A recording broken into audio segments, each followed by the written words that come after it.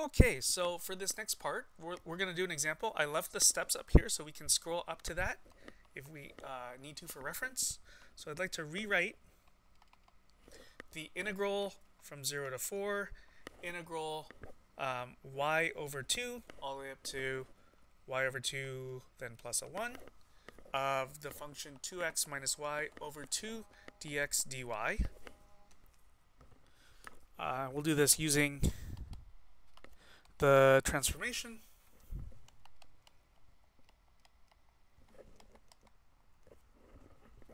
U is equal to 2x minus y over 2, and v is equal to y over 2.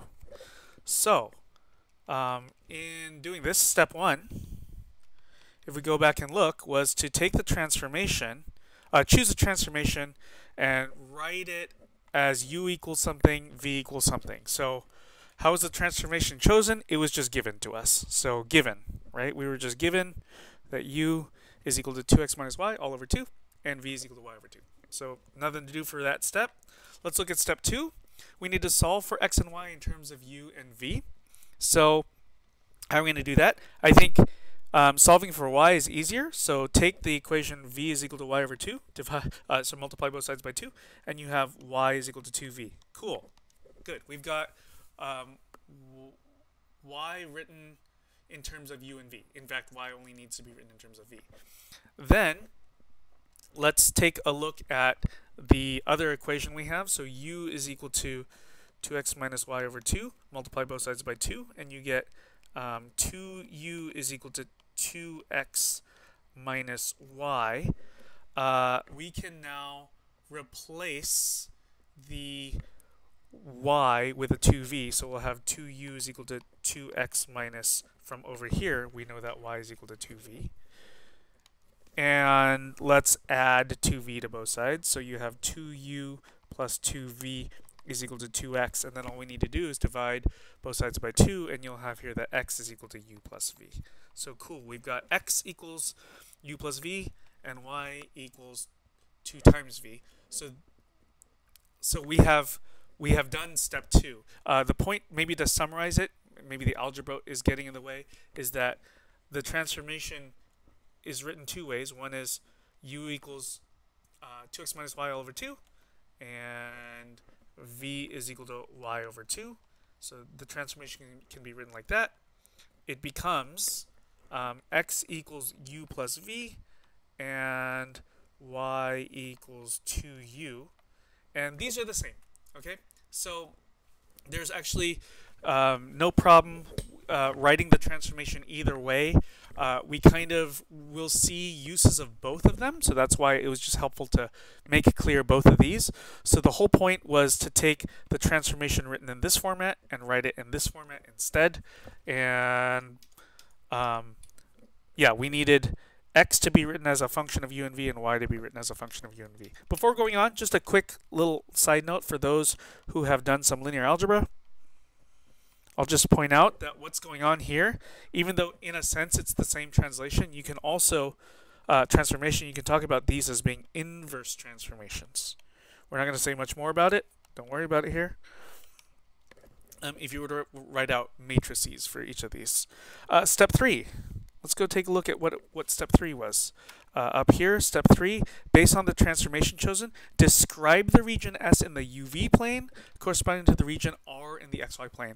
Again, this step is highly geometric. If you try to leave out geometry from this process, things are not going to go well. So if we take a look at, based on how the region is described, so based on the original problem, we saw that in the original problem, what is the region R? So it's the set of points x comma y satisfying. We'll see that x has to go, we see it here, right? X has to go at the smallest from, so x is bound between y over 2 and y over 2 plus 1. And then y is bound between 0 and 4. So 0 less than or equal to y less than or equal to 4. Okay, we need to draw this, yeah, to understand what this space is. So this R is a certain part of the xy plane, and what is it? So there's x, there's y, and if we graph, let's see, x equals y over 2, in other words, we graph y equals 2x, it looks like that. So this line here, let's say, is x equals y over 2. And then 1 unit over, this is x equals y over 2 plus 1. So yeah, x is between this lower value and this upper value. And then y is between 0 and 4.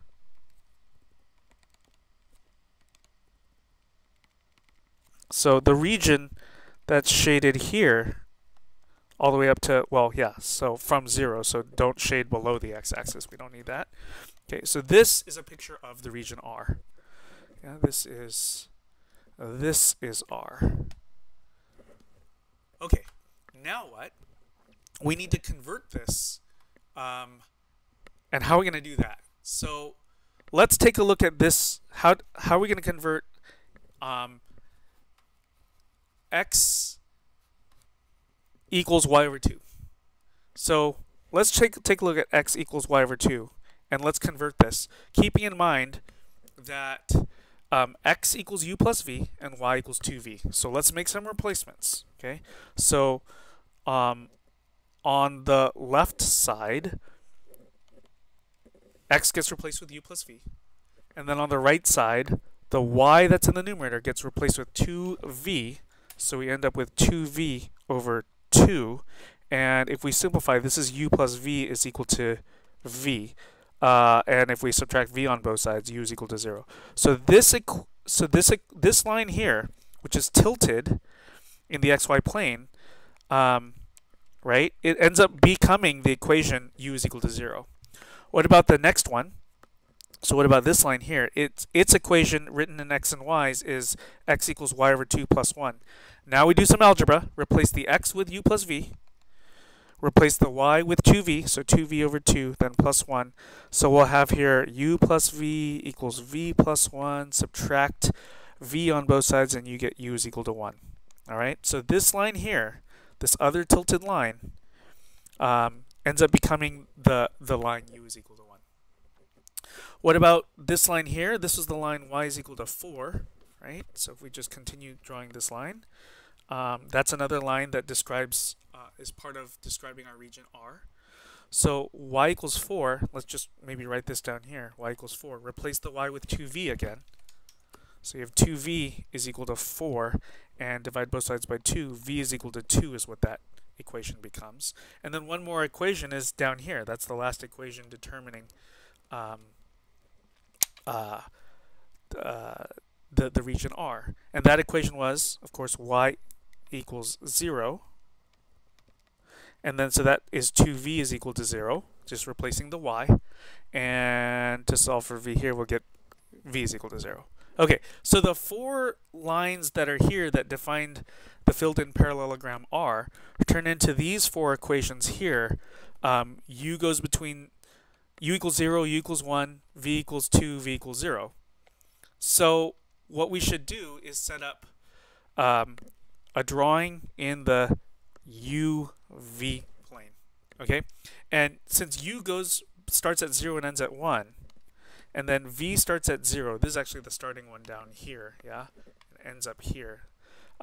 V starts at 0 and ends at 2. This rectangle here is actually a picture of the region S in the UV plane. Again, this process involves some algebra, yeah, but you cannot just try to do algebra. This is geometry, all right? Finally, step 4, write out the function f, okay? Using, so we have here f, by the way, is 2x minus y over 2, right? F, so step 4,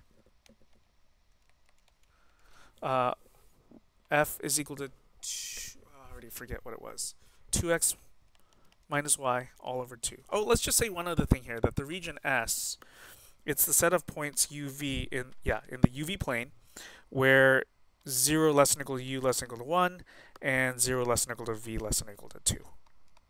All right. So we need to rewrite f by replacing x and y, and we're going to use this thingy here again. Let me just copy paste this thingy down here somewhere. Okay, just as a helpful reminder. So we'll have 2 times x gets replaced with u plus v, minus y gets replaced with 2v, is all over 2. So we have, after distributing, 2u plus 2v minus 2v over 2. Cancel, cancel, cancel this way. We just get u. Okay. And then finally, step 5, going back up, is to compute the Jacobian. All right, so let's do that. We need it written in this fashion here. Okay, so the partial derivative of both x and y with respect to variables u and v. Okay, we've got here, let's see, so this is actually the computation we started at the beginning. So partial derivative of u plus v with respect to u is 1 plus 0. Partial derivative of u plus v with respect to v is 0 plus 1. Then partial derivative of y, which is 2v, and we're going to do that with respect to u here and with respect to v there. So we're going to get here 0 and 2, and this computation, just to do it again, is 1 times 2 minus 1 times 0, which is equal to 2 minus 0, which is equal to 2. Putting everything together, as our final step, it's to say that the double integral, let's just write it. We were originally given integral 0 to 4, integral y over 2 to y over 2 plus 1 of the function 2x minus y all over 2 dx dy. And look, substitution ends up changing the bounds of the integrals. Yeah, so we don't have the bounds being exactly the same anymore. What we have is, let's go ahead and write the du dv to begin with. Okay, so then the u is on the inside, and we see from up here, or from the picture, that u goes from 0 to 1, and that v goes from 0 to 2. Then finally the function, we had, oh sorry, not there, the 2x minus y turned into just a u, so we'll write that in place here. Maybe we will use colors to say that became that. And then dx dy should become 2 times du dv, the 2 here being copied from, I need another color, from right there. Yeah, recall that dx dy becomes Jacobian times du dv. The point is, we're basically done, but if we wanted to just maybe rewrite this without all the colors, and we swap the 2 and the u, so 2u du dv, this is actually a real nice integral to do, isn't it? So leave the outside integral alone. Let's make the v really look like a v, though. Integrate 2u with respect to u, so you have u squared over 2. Oh wait, 2u squared over 2. So just u squared. Yeah, u squared, which we'd evaluate at u equals 1 and at u equals 0. And we won't continue. I mean, there's more steps, but the point is, the original integral isn't all that bad. It's just this integral is even nicer. Now, I'd like to just suggest for the interactive question that we do the following.